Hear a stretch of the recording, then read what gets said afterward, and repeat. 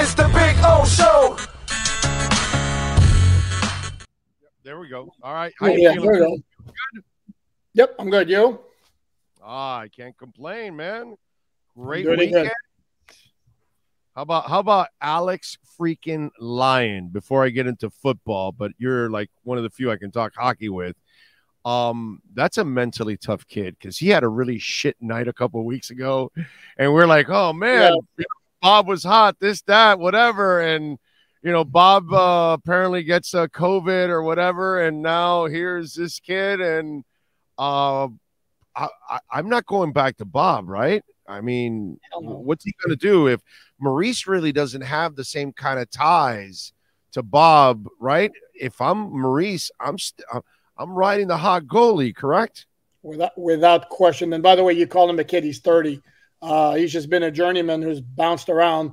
Yeah, for us, because we're old, he's a kid, but 30 for an NHL player is not a kid. No, there's absolutely zero chance you move away from him the way he's been playing. I mean, even I don't remember exactly when the game was against Buffalo.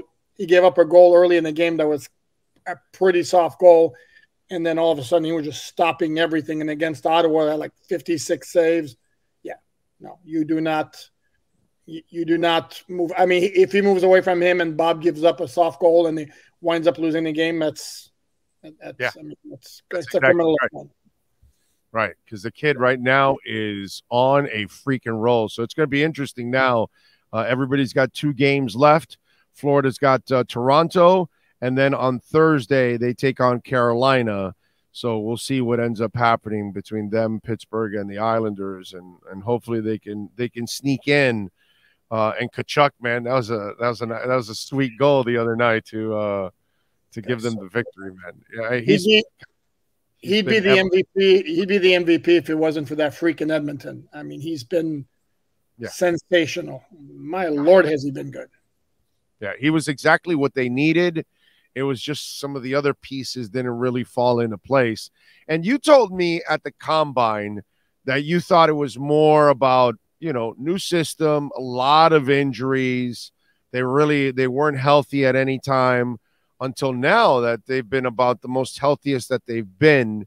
And you thought that they would start to play a little better, and they actually have played better now than they did throughout the year.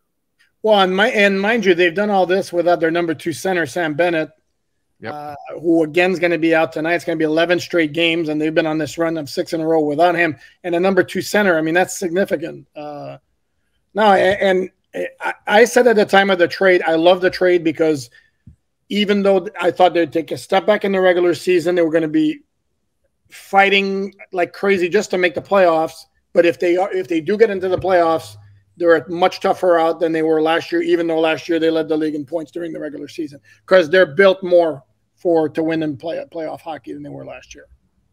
Yeah. Well, there's no doubt about that. They are a little bit more of a grinded out team now than they have been in the past. So we'll see what happens, man. It's going to be interesting. See how it finishes. Hopefully they'll be able to get it done. All right, on the football side, yes, sir. Let's get into what at first he was considered a geek. At first he was considered kind of like an oddball in a way, and people were wondering, hey, is this going to work? Because we're so used to the traditional coach. And so we had the UFC match over the weekend, and here's one of the scenes from it. And here's Mike McDaniel hugging it up with Aaron Donald, and he's talking with him and all this stuff. And then he's joking with him. There's your key right there. There's your key right there. That joke that's got Aaron Donald cracking up. But what my point is out of all of this is, what we were probably looking at it was, and I think a lot of us have adjusted to it along the way. Hey, today's player doesn't need the freaking ogre anymore. It doesn't work, bro. It does not work. And so what we might call geeky, weird, different, whatever it is exactly the ingredient that these players respond to. And there's Aaron Donald, the guy that doesn't play for Mike McDaniel, didn't play for him in San Francisco, but somehow or another, there's a connection there that they know each other from something. And there's, a little joke or whatever, and there he is laughing. Is Mike McDaniel maybe the coolest coach in the NFL? And yeah, he's quirky, nerdy, whatever you want to say. Here's one point that's important to make, though. The underlying thing with all of this is NFL players, regardless of his personality, respect him for his mind. So once you have that, then it's, no matter how quirky he is, and he's funny. You've seen him in the press conferences. He'll throw the quick little one-liners, and he's the perfect coach for a team that's going to. I wrote about this actually today. That particular little clip, Aaron Donald cracking up at the end, shows you exactly why Mike McDaniel's the perfect coach if you're going to load up on high-profile players with big personalities, which sometimes can be an issue. And I'll throw you a bone here because I know you love to dump on the guy, but Brian Flores made the comment like in his first year, he almost like cringed when somebody mentioned the word star on his team. Well, Mike McDaniel embraces that, and he's like, I want stars on my team because they're going to put out because they know the pressure that's on them to live up to their reputation. So in that sense, again, he's the perfect coach. If you Flores, bro, he wasn't comfortable around stars, and he wasn't comfortable around older coaches too. That wasn't his thing. Changeli, I'm going to keep throwing Changeli at you. And he didn't bring him here. He's not the one that brought him here. But the thing, it was almost like he wanted to be the one above everybody else, where McDaniel doesn't have that ego. He doesn't give a shit if he brings on Darren Bevel or if he brings on Vic Fangio or if he takes on Jalen Ramsey or Tyreek Hill or any other big personality. And I think, and to piggyback off your point, which is 100% correct, that your intelligence is going to win players in all sports. Mm-hmm. When you show them, you can teach them how to win, hit their incentives and all that kind of shit. They're going to love you, right? Now, if you're an ogre, they're going to love you for helping them be a better football player. But then that part of connecting in the humanity side, that's not going to happen because you're talking to Belichick or you're talking to Shula or you're talking to, classic coaches that are just kind of, they have the blinders on and they're not really about people person. They're not a people person. Where this guy, okay, you get his respect by the IQ, but then he connects with you on a human level and he makes you laugh and he cares about you as a person and those kind of things. And I think that's the extra ingredient that is going to help him compared to maybe our traditional coaches that are, tough and gruff all the time. Without question. And no, I liked everything about him. I've liked everything about him from the start. I mean, again, he's not perfect because no coach is perfect. In his first year, work on getting your plays in quicker, the clock management thing. And then to me, don't be so quick to abandon a running game when it's working. But the foundation is there for a guy to be like a great head coach for years and years to come. Yeah, no, I like him a lot. I thought that was a really cool scene. Mm-hmm. And by the way, this also becomes another selling point for Mike McDaniel, because for him to have a relationship with a player on another team from that actually was from a former rival from his former team, and to have that kind of respect, I think that's good. I think that sends a nice vibe around the league, and more people are going to say, hey, you know what? I want to play for that dude. That dude looks like a cool coach. And that'll come into play. Let's be honest. That'll come into play if there's a tie, because I think you and I both know NFL players well enough to, number one, usually it's going to be money. Number two, it's going to be playing time opportunity. And then if everything's even, this is where the Dolphins would have an edge. And the Dolphins already have a built-in edge because of the South Florida weather, because there's no state income tax. Half the league either lives or trains in Miami at some point. So they have a built-in advantage. This gives them even and they have a great quarterback in Tua, of course. Of course, without question. Okay, so and they made the playoffs last year too. So there you go. And they have Alain Poupart covering the beat. I mean, with the Expos hat, so. Right? Yep. Okay, so we already know Mike McDaniel's cool. Mm-hmm. Name 3 other NFL coaches you consider cool. Oh, I'd have to go down my list. Based on Robert Saleh looks like a cool dude with the Jets. Not McDermott, not Belichick. Zach Taylor looks very cool. Kind of geeky, kind of cool. Okay. Yeah, well, if you're going to use geeky, I mean, if we're going to put McDaniel in the cool list, there's a geeky factor there. Yeah, McDaniel has that personality, that the jokes, the dry humor. I haven't seen where Zach Taylor's a lot more straight laced. Mike Tomlin, right near or at the top. Total swag. Yeah, definitely. Big fan of his. Sean McVay, another one. How about Sirianni? Don't know him enough, and I have buddies with the Eagles, and they all like him. I don't know if I'd say he's cool. I think he's cool. I think he's cool. I think he carries himself with swag. He wants his players to have swag. I think Sirianni, Philadelphia is one of them, man. You're absolutely not. Now I just flash back to some of the scenes on him, like celebrating when they have big plays. Yeah, that's very cool. But top 3 off the top of my head, excluding Mike McDaniel, who's in the conversation, Sean McVay, Mike Tomlin are 2 who really jump out. And Salah. And Robert Salah. Those are pretty good. That's a pretty good list. Dan Campbell. I was gonna ask you right now about Dan Campbell, because if you get results with the rah-rah, it starts to become cool. You understand? Yep. If the rah-rah doesn't have the substance, and we'll find out this year. This is the year where we really find out if that was an aberration or not, and it's just a one-year thing, because it can happen to Lord knows we've done that down here with a one-year coach and thinking, oh, we got the right guy. No, we don't. Yep. So it's happened to us quite a bit. So we'll find out. But that's a guy that has the cool potential there too, right? Oh, without question. And I said at the time when he was hired by the Lions, guys will play hard for him like nobody's business, like as much as any other coach around the NFL. He's got to straighten out, smooth out some of the rough edges in terms of game management and that stuff. And that still shows up here and there. And that's where he's got to get better. But that team plays hard. And then if it wasn't for the fact that they started so poorly last year, they'd have made the playoffs. All right. So something else that got buzzed this weekend was Tua Tagovailoa picture. And Sean, show the workout picture first, not the before picture. Show out the latest workout picture where he's coming off a snap, and he's looking pretty buff. Show that one.